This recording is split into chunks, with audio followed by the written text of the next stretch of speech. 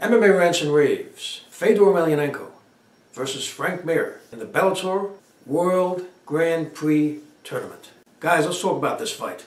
You know something? Fighters have been asked about Fedor, his decline, and they say similar things. That Fedor didn't decline, but fighters just got better around him. I totally disagree with that. And it's evident that that is incorrect. Very evident. As a matter of fact, I'm going to go further than that. I'm going to say that not only has he declined substantially. He's not even close to the fighter he used to be. Now, of course, when fighters fight Fedor, they want to say he hasn't declined, because if they win the fight, then they can get credit for saying, oh, I beat the best Fedor out there. Right? However, that's not the case. Now, I'm going to bring up some points that I haven't heard being brought up. All you have to do is look at Fedor back at Prix. His most notable victory, this is a decisive victory, a hard-fought victory, one of his most toughest fights, was against Mir Bellator. Mir Bellator back in Prix was an absolute destroyer. And all you need to do is look at Krokop when he fought Josh Barnett 3 times. A very high-level, accomplished wrestler, big, strong guy. He defeated a world champion, a UFC champion. You're not going to get that many more attributes than Josh Barnett. And he defeated him 3 times, and he even had top position. Barnett was having trouble taking him down. Krokop's legs were like a horse. I mean, just look at his fight against Mark Coleman, another strong wrestler. Couldn't even get close to taking him down. Trying to take that guy down is trying to uproot a tree from its roots. I mean, his takedown defense was legendary. Very tough guy to take down. And then you look at his fight against Fedor. Fedor steamrolled him.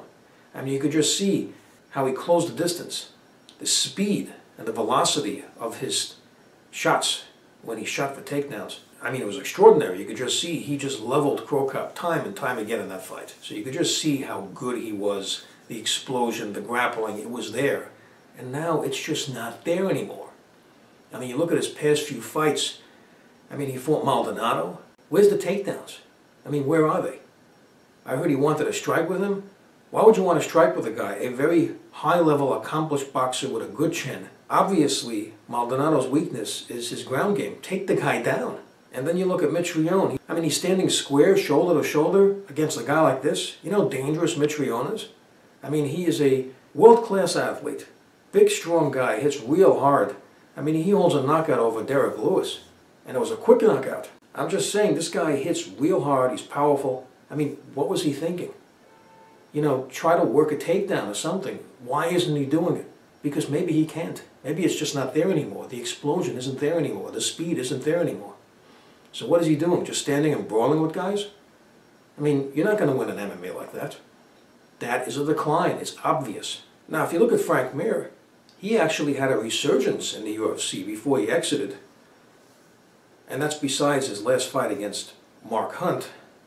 You know, there's a long list of fighters that have been knocked out by Mark Hunt. So it's not like it was a steep decline.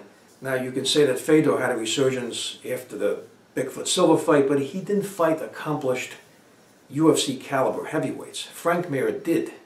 And he won against them and had some close fights against them as well. So he looked good in his resurgence. So if you look at that aspect of it, I would say Frank Mir, at this point in his career, holds an advantage in this fight. I mean, I have not been impressed with Fedor. I mean, he just looks reckless. I mean, to a certain extent, Fedor has shown that he's been reckless in his career. Back then, he was well-rounded reckless. Now he's one-dimensional reckless. Going in there and just brawling. You're not going to have success doing that, fighting high-level heavyweights. And Mir is a high-level heavyweight. So again, you know, he's declined substantially.